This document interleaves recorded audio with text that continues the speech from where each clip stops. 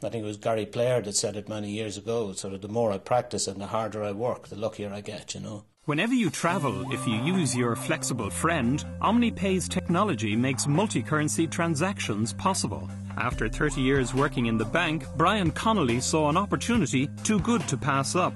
Omnipay serve 85,000 merchants in more than 20 countries, facilitating credit card transactions worldwide. If you were going to do something different, or if I was going to do something different, as I say, that was the time.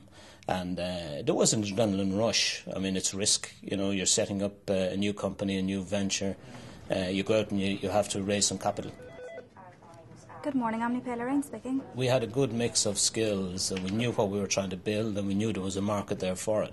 So we had a high degree of confidence in it. But there's always a risk, you know. There's always a risk. I'd reduce headcount, yeah, accordingly. We developed a platform which acquired transactions in every transaction currency in the world, global transaction currency. So we have a single platform in Dublin.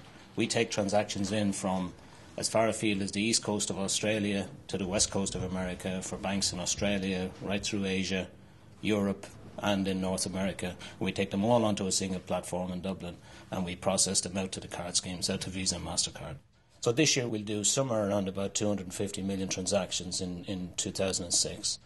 Next year, 2007, we just started working. In fact, we've just about finished our budgets, and we're looking at doing 520 million transactions. You certainly need a vision. You certainly need to know where you're trying to get to, where you want to be at the end of year 1, at the end of year 3, at the end of year 5, etc. You know, it's a vision around the quality of your product, and you know, you need to know your marketplace. You need to know who your customers could be. It is rewarding, yeah. There's no question about it. It's rewarding. But what you do every day is rewarding if you do it well. You've got to work to live or live to work, you know. I think I'm more in the work to live category than the live to work category.